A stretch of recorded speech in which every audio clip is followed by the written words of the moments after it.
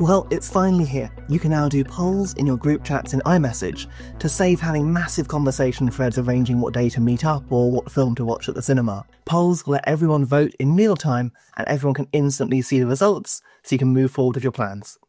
All we're going to do is we're going to add a new poll by pressing the plus button in Messages here, and then we can choose the polls option, which is new in iOS 26. You'll see by default you have 3 different choices in that poll, but you can have more or less if you want to.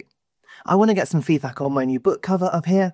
I'm going to just put some emojis here as options. I'm going to choose a fire one for it's great. I'll go for a shrugging one. And I guess we'll go for the poo one as well, because that's a good scale then, isn't it?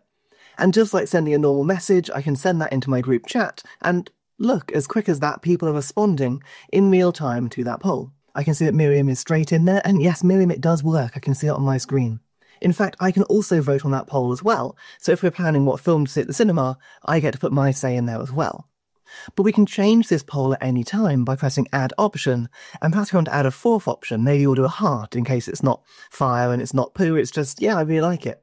Of course, you can then vote again if you want to when the poll has changed, and you can vote multiple times too. And in really busy group chats, it might be hard to know who's voted for what and who hasn't voted at all, and there's a way of discovering that as well. Simply long press on the poll, and then press Poll Details.